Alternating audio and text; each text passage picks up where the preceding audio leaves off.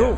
Tell the people what you're doing this weekend. Yo, we down here in Austin, Texas for this South by Southwest.com Hip Hop Unity Conference, and we down here and we got everybody that's somebody down here that came down to represent the Father. I don't care who you are, if you a journalist, if you a DJ, if you a break dancer, a producer, a radio guy, you down here, you fellowshipping because this is the body. Unity down here right We're making it down, nothing but love down here. We just representing the kingdom and we pushing forward. It's unity. Everybody is giving each other a hand up. You feel me? So if you didn't come to this year, you better make it here. You gotta be here next year, man. We gonna be here. So You much see me live.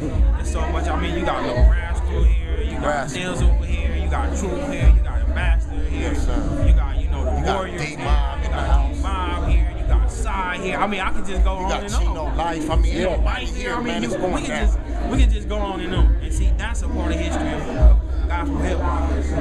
We can spit them names out like that. Yeah. So y'all need to learn those and learn who represent with y'all. And tell people what y'all are still doing. I mean, you just released a new video, G'd Up. Yeah, we just released a new video, G'd Up. We just dropped another one, Stand Up. So go to Gospel Gangstaz campaign on YouTube and look at Stand Up, because we just put that up. It's hard too. Is that on a project that's coming out, or you guys already got it? We got that. That's some stuff. That was a blessing we put for the people. We got another project, Street Disciples, that'll be available in June. So everybody go pick that up. Street Disciples documentary, and we have an album, the Street Disciples the album, and we also have another album that's ready. It's called The Second Coming. That's actually the official Gospel Gangstaz next album, and that'll be out within another 4 months, 3 to 4 months. You know, we're working on promo and everything right now, but this project is ready to go. We got things prepared for y'all. If you love us, we ask you to continue to support us, and not just us, all these artists, if you down with the faith. Yeah, and I just wonder if you've gotten any feedback on the videos. Like the G'd Up is kind of got a violent theme. You got some women in you know, scantily clad, I guess, in there. And there's a reason behind it. I just wanted to give you an opportunity to kind of explain the storyline behind that. The storyline behind that, it was to show you that sometimes we just go toward the street. Like you seen us, we stopped the gang members from getting into a shootout. I had a cousin, if you heard the song from our album, it was called, what's the other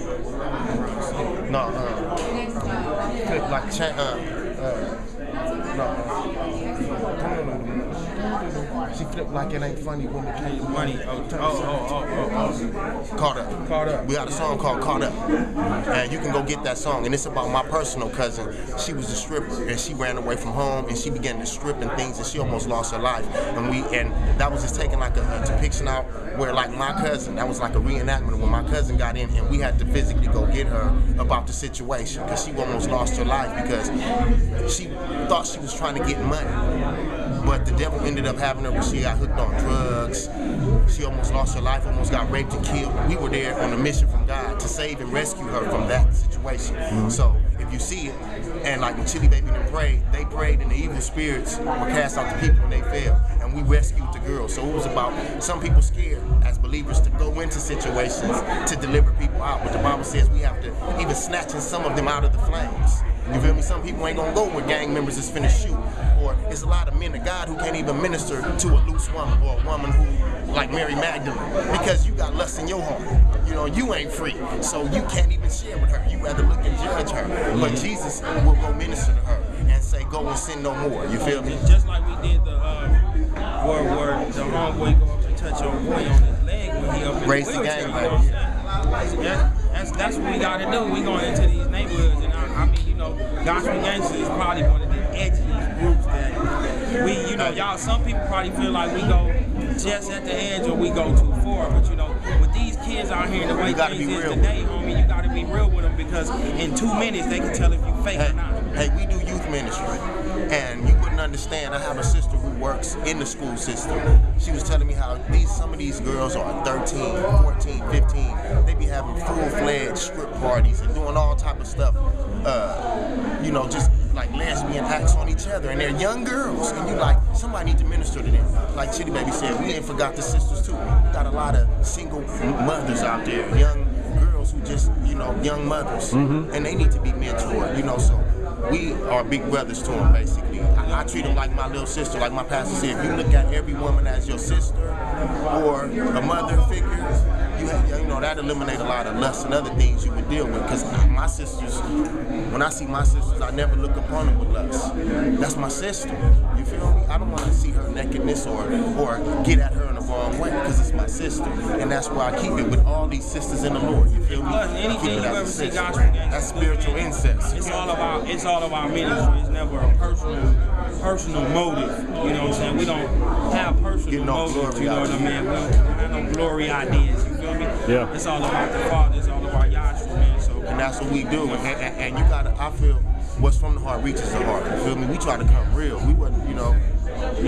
We're not into promoting negativity, gangsterism. You see, we the gospel gangsters. The gospel coming for the gangsters. You feel me? Because if it wasn't for the gospel, we would still be just lost gang. We would be gangsters. Yeah, you be able to take that word off. We're gangsters whose lives been changed by that glorious gospel, and we don't mind going to every man's world. Yeah. I wanted to ask you too, in the most recent video, I saw you were wearing a Stop Snitching t-shirt, and we just wanted to give you, some people may be concerned about that, and let you an opportunity to kind of explain what that means and why you wear something like that. What do you think they're concerned about? Like, what do you think they're concerned about? To me, it seems like if you see a crime, you should, especially as a Christian, you would want to encourage people to speak up against evil acts and that sort of thing and report that. Well,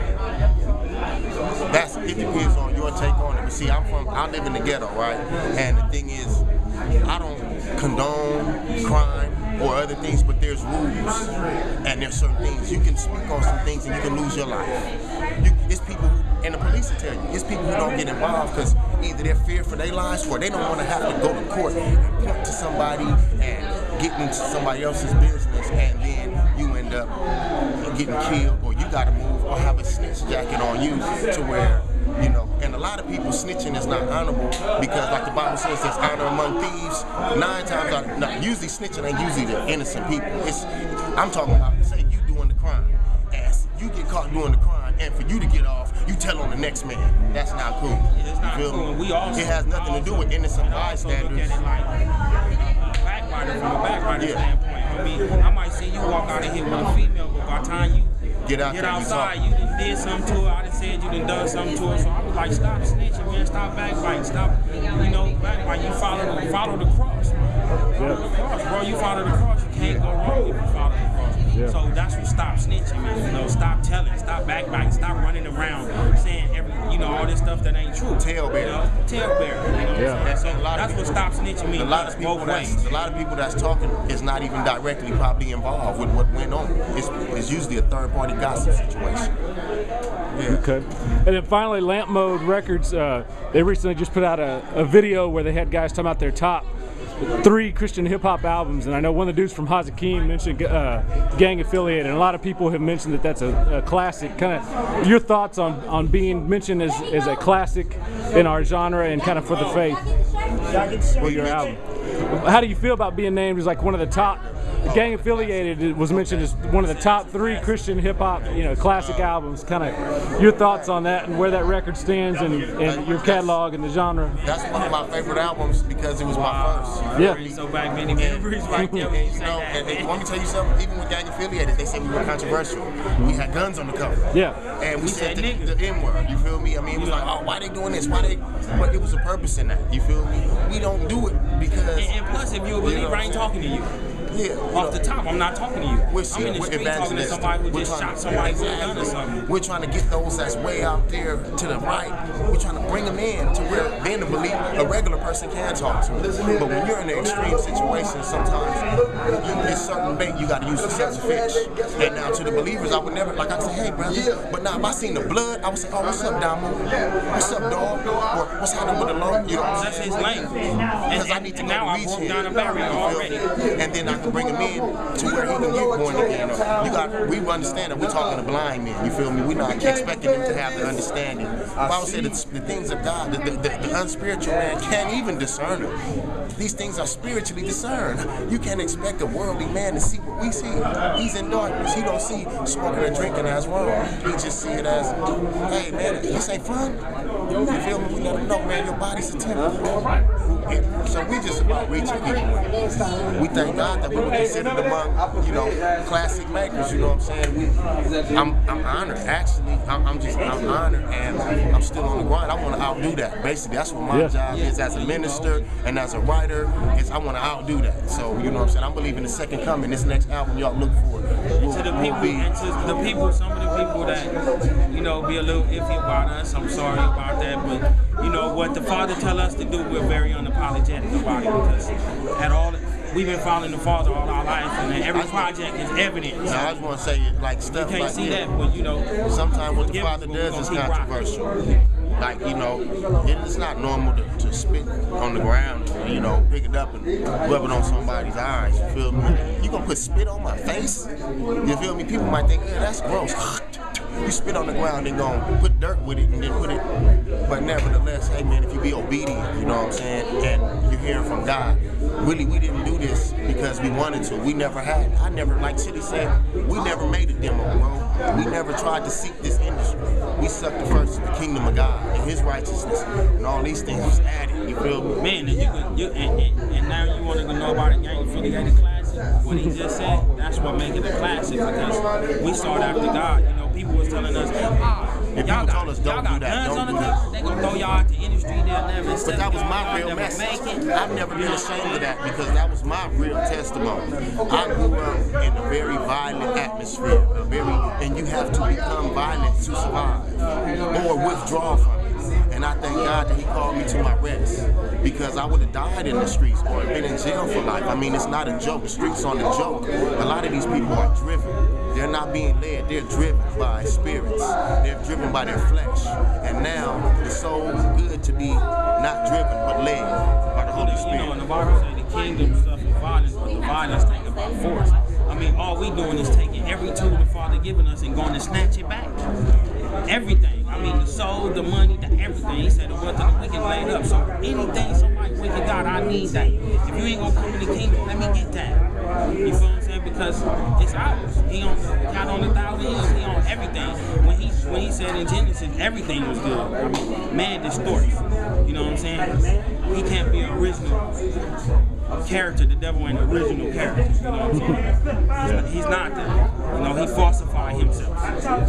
He's a liar, the deceiver. He's a liar, so he'll deceive you. He'll tell you anything. Even in the gospel, you know, with some of our music, not just speaking on us, a lot of music, you know, some people might be skeptical.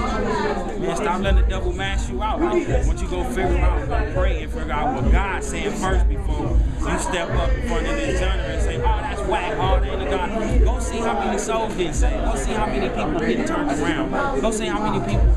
Like it's a Chino life. He came up to us and told us, man, I was in jail. I didn't know I was in a pen. I didn't know nothing about y'all music. I got y'all music out now. Check out my tape. It's been like 10 people came and said, man, I got a ministry now. I'm a pastor, and I'm the man of God I am today because of you guys. I mean, you can go at this event right here, go around to some men of God, and they'll say they the first people. They brought me out the streets. And it's so not, you know what I'm saying? Both for them. It's about the Father. No, it's to show you the effect of the ministry God has in our lives. You know what I'm saying? And if what they say, if that came to pass, and that's the result, then I know I did. Or like the Bible says, His word won't return to Him void.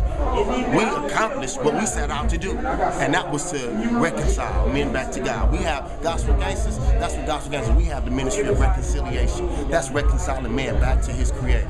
And if we did that, then I feel we did our job. And I'll tell you, you got to realize Jesus died.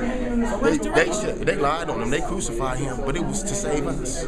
So if saving them means y'all got to crucify me, then okay, go ahead. You know, go ahead.